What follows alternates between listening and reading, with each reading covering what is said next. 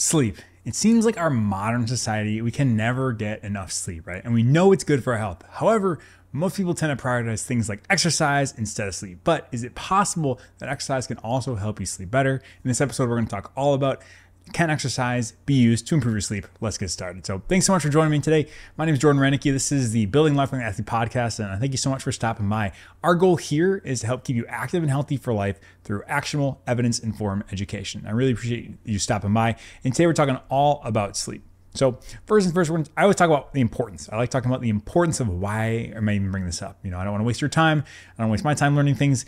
I just want to know what's so important about this topic. And it's important because sleep is critical, right? It plays so many roles in our health function, meaning things like cardiovascular disease, cancer, depression, all those things can be linked to issues with sleep. So we care deeply about it, right? So there's lots of stuff going on.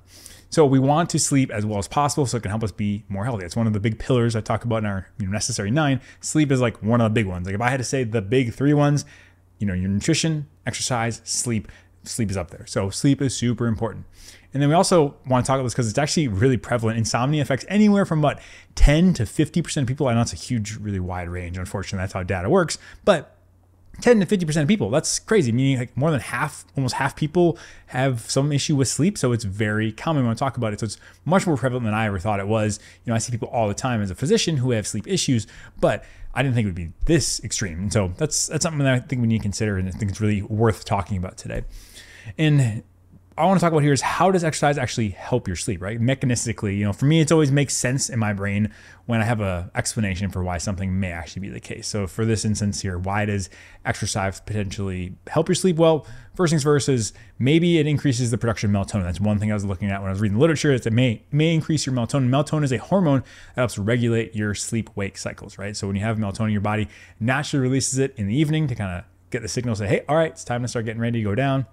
And so your body does naturally produce it, but exercise may help regulate that and increase the production of melatonin. So that's one idea behind that. The other is also may aid in potential stress reduction. So if we have decreased stress, that may help us fall asleep faster and sleep better. May also improve your mood, which may help with just kind of overall falling asleep and not being anxious or anything like that. And then also it may help regulate your body temperature. And so when they mean regulating your body temperature, normally before you go to sleep, your body kind of cools down. And so when you train and do exercise, you are training your body how to regulate better and more efficiently. And so that's the idea that if you can improve that thermal regulation, meaning, hey, I can control my body a little bit better and my temperature can, go down faster, that may help you as you go to sleep, because as you go to sleep, you want to have that drop in temperature. That seems to be a trigger for that. So just kind of the couple mechanisms for how sleep actually may work there. And it's kind of interesting. Nobody knows for sure, but that's what we're looking at. And when we talk about sleep, how do we measure sleep? Like, okay, I had 8 hours, I was in bed for 10 hours, who knows what? So there's a couple definitions, specifically sleep quality I want to talk about though. So sleep quality, unfortunately, there's no clear definitive definition though. The National Sleep Foundation did leave some key determinants in terms of what it actually means to have quality sleep. So their big determinants are that we essentially have they talk about sleep latency, or how fast you get to sleep, meaning, hey, when I go to bed, how long does it take me to fall asleep? They also talk about the number of awakenings that you have, meaning how many times you wake up. They say greater than 5 minutes, essentially, is what they're saying. Hey, if you're less than 5 minutes, you probably don't remember. It's not necessarily a disruption, but more than 5 minutes, are you waking up when you wake after sleep onset, meaning how many hours are you getting actually of sleep? And then sleep efficiency as well, meaning, hey, when you're sleeping, how efficient is it into getting into sleep? And so they kind of divide up even more. They say when you're in bed, they want you to be sleeping more than 85% of your total time in bed. So there's kind of a difference between sleep opportunity and actual sleep, right? When you go to bed at 10 o'clock at night and wake up at 6, you didn't sleep that entire time, but you're giving yourself that opportunity. So they're saying in that total time in bed, they want 85% of that to be sleep. They think ideally you should be falling asleep within 30 minutes or less, waking up no more than once per night, and being awake for 20 minutes or less after initially falling asleep. So if you do wake up, it's not super, super long, meaning you're up for hours, and hopefully no more than once per night. I think all of us probably have struggled with this at some point, and even if you haven't, fantastic, that's great. You're probably not listening to this for then necessarily, but I think you can have either components of this. I know I've struggled with waking up for me multiple times a night, just how my body works sometimes. And so trying to figure out, for me, this is, hey, what can I do? Can I improve this? So overall, how is the data though for sleep and exercise? And it's not great. It's kind of a bummer. A lot of these lifestyle medicine things are challenging to study because one, there's no like direct intervention, right? You can't do a placebo controlled trial. Like, okay, I'm gonna give you sleep. I'm not gonna give you sleep. It's not going to work out. They're going to know the difference, and it's very unethical. We know sleep's very important. And so it's kind of challenging. It's not that robust. When I looked at it, the most recent systematic review that was, from this year, totaled a amount of 23 papers. That means there's obviously more than 23 papers published on sleep. That's not work. But like looking at sleep, necessarily the overall exercise and sleep, they kind of filter things down and found 23 papers that were within that systematic review. So not a huge amount. It's not nothing by any means. We have lots of sleep studies, but looking at sleep specifically with exercise, it kind of narrows it down. And so there are going to be lots of questions that still remain, right? So after this isn't like the definitive guide of like, hey, when you listen to this podcast or after listening to the literature, looked at it, like I know definitively this is what we need to do. That's not the case, but it is helpful to understand where we're coming from. If you have a robust data set, you can be like, man, I feel pretty darn confident on this data. And here, this is one where it's not robust, but there's, we have what we have and we're going to use it and we'll make the most of it. So first I want to talk about intensity in exercise, right? So when you mean intensity, what do we mean? A lot of times in the literature, they talk about these things called METs or metabolic equivalents. This is kind of this weird arbitrary way of like measuring how intense something is. And we kind of group it specifically for exercise into, light, moderate, vigorous, but we're going to talk about moderate and vigorous because that's really what literature talks about. Moderate is anywhere from 3 to 6 METs. And then vigorous is going to be 6+ METs. And just to kind of like reference you here, give you a frame of reference, 1 MET is like just living your life. So like 1 MET is the amount of energy it takes for you to just exist. Essentially what it comes to. Sleeping is 0.9 and just being awake, like watching TV, barely above sleeping is 1 MET. So that's just living life. Walking 3.5 miles an hour is like 3.5 METs-ish. Jogging is about 7 METs. So that's when you start to see the difference. If you're walking at a decent pace, you might be flirting with that moderate, vigorous, probably more moderate, but that's kind of the differentiator there. There's tons of things you can Google MET list and you'll see it's unbelievable the amount of activities that they've somehow calculated for what METs are. You can see climbing stairs, gardening, raking, literally doing anything, and they probably have something for that. But just giving us an overall framework, moderate is going to be 3 to 6 and vigorous is going to be 6+. So when I think about that, 6+ is, okay, if you're jogging, that's a little more than just your standard exertion. And so when we talk about intensity and exercise, I want to talk about how does intensity affect our exercise? How does intensity affect our sleep, right? When we're exercising, what does it do? What does it matter? From a moderate perspective, overall, the data seems to be very positive. And there's a wide range of many beneficial activities they've looked at people with walking, doing Tai Chi, home exercises, bicycling, playing baseball, you name it, they've looked at it. And it seems to have a pretty big impact on most things. And from a negative standpoint, there really wasn't a lot of negatives when I looked at it in terms of moderate exercise. There didn't really seem to be any significant adverse effects on sleep.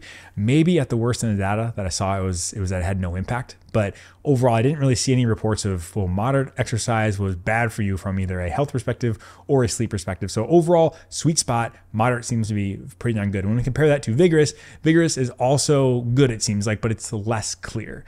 It seemed to show some benefit, but not as strong as moderate activity. So once again, talking about vigorous, 6+ METs, doing hard things, running, high intensity interval, things like that will be vigorous.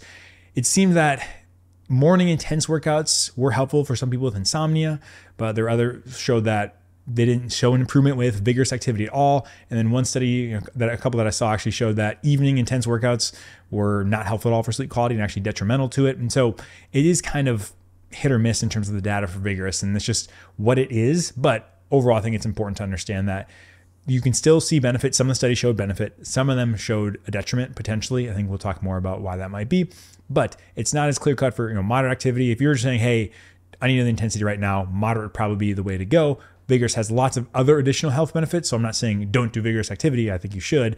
But once again, it's kind of that nuance and kind of thinking about what's the priority. And so next I want to talk about duration of exercise and sleep.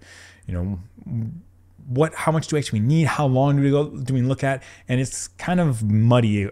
Once again, we just need a little bit to benefit at the end of the day, but there may be a ceiling to it in terms of when we exercise. Is there too much? One study I looked at showed that 90 minutes of high intensity exercise seemed to show worse sleep. So this wasn't necessarily late evening, 90 minutes, which I know might be a challenge, but just 90 minutes of high intensity may have just had a decreased amount of sleep quality for people. Another study I looked at showed that even like light activity for 10 minutes in the morning improved sleep, although it was a very small amount, even just 10 minutes of very light activity. So that's going to be light walking. That's going to be doing nothing. And other data that I saw improvements in sleep with light afternoon exercise, but worse if the intense workouts were done in the afternoon. So that's more for intensity once again, but duration wise, there wasn't a whole lot. And so the idea is, could there be some sort of U-shaped curve, meaning, hey, when you do some, you get benefit right away. Eventually you kind of plateau out. And then if you do too much, you actually might decrease your sleep. Is that possible? It's possible. I think we just don't have enough data to say definitively on that. But if you're doing very, very, very long workouts, that may affect your sleep. I think what it comes down to is your recoverability, right? You're exercising, and if you're not used to that, if you're not accustomed to that, your body's not ready for it, and you feel a huge stress, then yeah, we know stress is not good for sleep. And exercise is nothing but a stress, and we just try to make it a controlled stress. And so when I think of duration, I think of more like, were you ready for it? Were you built up to the demands of your exercise? Have you been progressively loaded to that? Rehab, strength and conditioning, it's all the same in terms of progressive loading. Are you building up the tolerance to that specific thing? And that's what I think about with this duration here. But that being said, a ton of exercise may not be ideal for sleep, but your mileage is going to vary.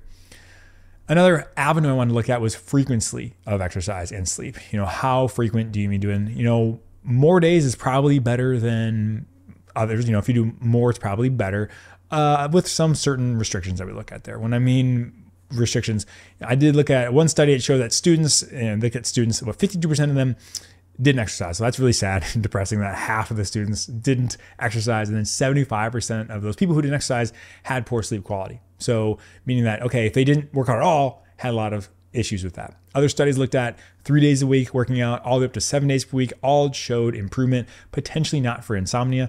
There were some sleep disorder studies that showed out, multiple studies showing that physical activity was good for insomnia, sleep impairments. However, one study I did see showed that excessively frequent, meaning 6 or more times per week, or intense workouts may be worse for insomnia. So overall though, it does seem to be very beneficial to exercise more than less, with certain caveats, meaning, hey, if you have insomnia, or hey, even if you don't have insomnia and you just know that, man, when I work out too much, I don't seem to do as well, it's going to be hit or miss. And you're going to find that constantly here. The theme of this podcast specifically is this is going to be a lot of trial and error, experimentation for what works best for you. And what about sleep for, or exercise for sleep disorders specifically? Sleep disorders, we think about things like insomnia, and that's predominantly what the literature looked at, but there are lots of studies looking at that, and overall seems to be helpful. As I mentioned before, may need to be experimental with that. There's multiple studies showing that physical activity showed various improvements in insomnia, but like I said, I did mention that one study that more than 6 times a week may be not as beneficial for it, but the data here seem to show that, man, for insomnia, sometimes moderate worked, sometimes vigorous worked, sometimes vigorous didn't work, sometimes early. It was one of those things where you're really gonna have to find the best dose and frequency for you. And that's kind of like everything in life is I want you to, really take something for what it's worth, and you got to make it your own. And so when I think about the overall summary that I saw for the literature here is exercise is beneficial for sleep. Like I can confidently say that it doesn't seem to be detrimental on the whole. Obviously there's certain situations, but it seems to be good. It's beneficial for sleep, but if I had to pick saying, hey, moderate seems to be better than intense. And by better, I just mean we seem to have less negative outcomes with moderate exercise. Also, it seems like the time of day does play a factor where morning workouts or afternoon is probably better than evening when it comes to sleep. And your level of fitness probably plays a factor. And I think once again, that goes into your level of fitness, meaning are you ready for this specific dose? Are you ready for this intensity? All that stuff. And so overall, sleep is good for you. And I kind of want to talk about my takeaways in this and what do I think about this and how do you make sense of this? And the data here is not that robust, right? But the average person, with sleep issues, I kind of want to make a checklist for like, okay, this is how you prioritize exercise for someone who has sleep issues. So if you are a person with maybe some sleep issues, let's talk about, are you exercising? Number one, and we showed in those studies with the college kids, like if you're not exercising, there's a really good chance that just doing something will probably be beneficial. Even some studies show that 10 minutes of light activity in the morning. So that's literally just like getting up and like going for a walk for 10 minutes. That would be potentially beneficial. And then if you are exercising, how long are you exercising for? Are you doing super long workouts? If you're only doing a little, we can probably get you up. If you're doing 10 minutes a day, that's a good place to start. doing more will probably be helpful. I'm not really too worried about people exercising too much in terms of affecting their sleep until we're getting to, like the one study I showed that was 90 some minutes of intense exercise. If you're exercising for 90 minutes a day, first of all, that's awesome. Congrats, you're crushing it.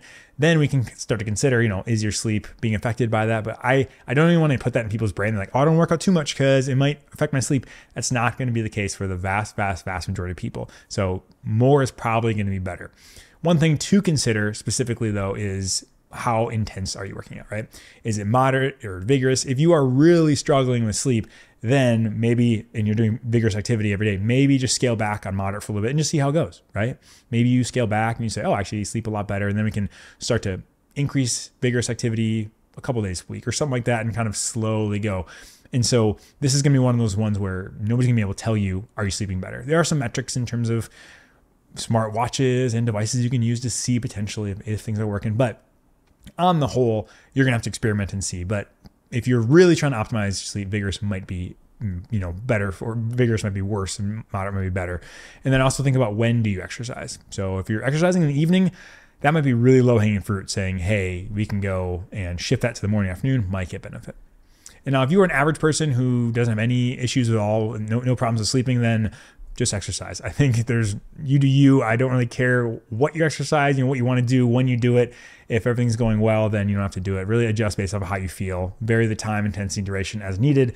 And really, I don't want to make a mountain of a molehill that, hey, if it ain't broke, don't fix it. But what if you do have insomnia or have trouble sleeping? Then overall physical activity, very good for you. I want you to do that. You're just going to have to experiment. I would recommend, if you're like, oh, where do I start, Jordan? Well, then I'd probably say moderate activity, meaning not vigorous, probably keeping it less than maybe 5 days less per week and not doing it at night. Those seem to be like the general recommendations for what the data seems to show. And kind of all tying into my take, there are lots of variables, right? It's going to affect people differently. Every person is unique in that not one person is going to respond to exercise the same way as everyone else. And you're just going to need experiment. I've talked about that. But I also want to talk about just low hanging fruit. If, you do a CrossFit class at 8 p.m., maybe that's not the best thing for your sleep, but we have to consider that if that's the only time in the day that you can work out and you otherwise don't seem to have problems sleeping, then I don't want you to freak out and be like, oh my gosh, what's going on? I just always want to caution people to not over optimize things, right? So you're saying, okay, well, if I'm exercising at night, then that's gonna be bad for my sleep. So I need to stop that and change it and reroute. Be like, okay, let's just take a step back, push pause, time out, 1 second. If you're doing these late night workouts that are intense and you're still able to fall asleep fine, and then you wake up in the morning, feel well rested, then there's no problem. That we don't create a problem that doesn't exist, right? I think we do that all the time in social media with these, biohackers and optimization people where they, create this problem that's not even there. And so I don't want you to create a problem for yourself. If you're sleeping well, great, keep doing that. And don't let optimization take over, right? If you don't have sleep problems, cool, do what you want to do. If you do, then I think it's very appropriate to tweak things. Let's say you do have sleep problems and you're exercising very hard at night. Okay, can we move that to the morning? We don't have to change anything else other than just doing it in the morning. Don't change how you work out, all that stuff, just do it in the morning. You can try that. And if that doesn't work, then maybe you have to figure out intensity or time or how long, all those different variables. But it's totally fine to just tweak small things. And I don't have a problem with experimenting. I want to just put that out there. I know people are like, oh, Jordan, what are you doing? You don't care about, I experiment on things all the time with myself. And, it's just one of those, if you can't do it, teach it ideas. And I don't optimize things all the time, but I'm guilty of that as well. So I recognize that and understand anybody who's, want to optimize things. I respect that and that's good, but we want to make sure we hit the lowest hanging fruit. So don't make one area of your life worse to try to perfect something. And that's what I mean. If you're saying you have these workouts that you like to do and overall you're feeling good, but now you're worried because you shouldn't work out at night, I wouldn't change something that we know is good, like exercise, for something that may improve your sleep just a little tiny bit. Obviously, if you're sleeping 2 hours a night, yeah, let's change something up. But I just don't ever want to have this, hyper optimization that people talk about all the time, unless we need to. So when we need to, absolutely. Then we got tools, we got the disposals of, how much we're exercising, when we're exercising, and how intense we're exercising, all those things. We can pull those levers, and I want to do that. But once again, just take a step back and evaluate, hey, how am I sleeping, and how are my metrics, right? We talked about, am I sleeping? Am I falling asleep within 30 minutes? Am I staying asleep? Am I waking up feeling rested? All those things that seem to impact the quality of sleep. If your quality of sleep is good, then keep on going. That's good. And overall, of this is the end of the podcast. Thanks so much for stopping by. I really appreciate it. If you enjoyed this, please sign up for my mailing list. I'll notify you whenever I put out a new piece of content. I promise I will not spam you ever. I hate spam. And this does conclude the episode though. So now get off your phone, get outside, have a great rest of your day. We'll see you next time.